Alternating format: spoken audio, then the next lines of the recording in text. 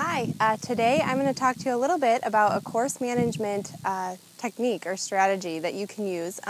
You're learning how to play a golf hole. We did that. I have a video on us playing a golf hole together, just me going through tee to green, a basic how to play golf. And now we want to give you some strategies. So if you're just getting out on the course and you want to know, okay, how do I plan out how to approach a hole and how to play a hole. A lot of people are just intimidated by that, and so one thing that's great is you can look at the scorecard and see what the hole is going to do. Hopefully they have some pictures on there. If not, a lot of times courses sell books that have a picture of each hole, the layout, and even like a strategy written in there. So use that to your advantage to know what you're supposed to do, where you need to hit each shot. But the best tip I have for you today is just to play the golf hole backwards. And so if you want to really come up with a strategy for the hole you're going to play, is think about always be thinking about where you want to hit the next shot from into your target. And so on this particular hole,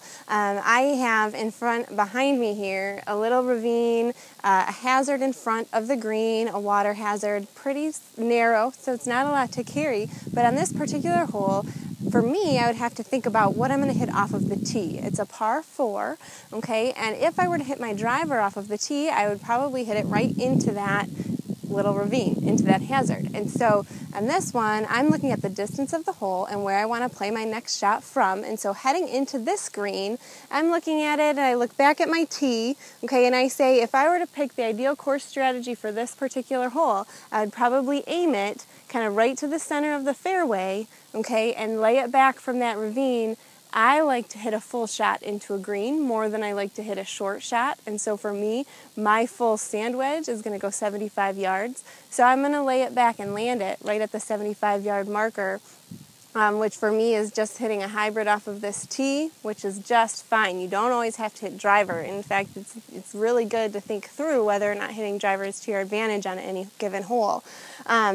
And then I know I'm going to have a 75-yard shot into this green, and I'm going to be coming in, okay, aiming to the left, so a little bit from the right-hand side, okay, aiming left into this flag, so I have this whole long green to work with. Again, not short-siding myself by aiming way over here and ending up on the left side of the hole, even though the green is on the left. I'm going to be in the middle of the fairway, coming across the long part of the green, okay, and so now I know that that's where I want to aim for my driver because I played the hole backwards. Okay, then same thing for my second shot. I know I want to be coming into the green and running it up here and hitting a full shot in, so playing backwards from the hole again, I know I want to end up right here, center of the green, or closer to that hole than that. And so I'm coming in from this angle into the green, so I know where I want to hit my putts from. And, you know, to make your putts there.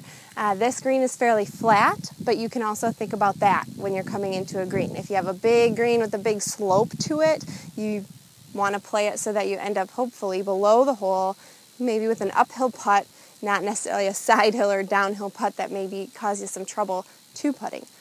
Those are just some very basic tips strategy-wise as you're coming out to the golf course.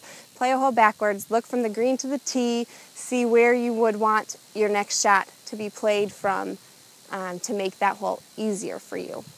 And if you have any questions about more course strategy or anything like that that you would like answered, just comment those in the section below. I'm happy to get back with you, maybe even answer them in a future video. Thanks. Hi, thanks for watching that video. We welcome you to subscribe to my channel on YouTube, and also click the link below, head back to my website and opt into our newsletter where you'll get awesome tips, coaching, and the insights that I have to share with you. You'll be up to date on everything that's going on at Coach Birdie. We look forward to seeing you there.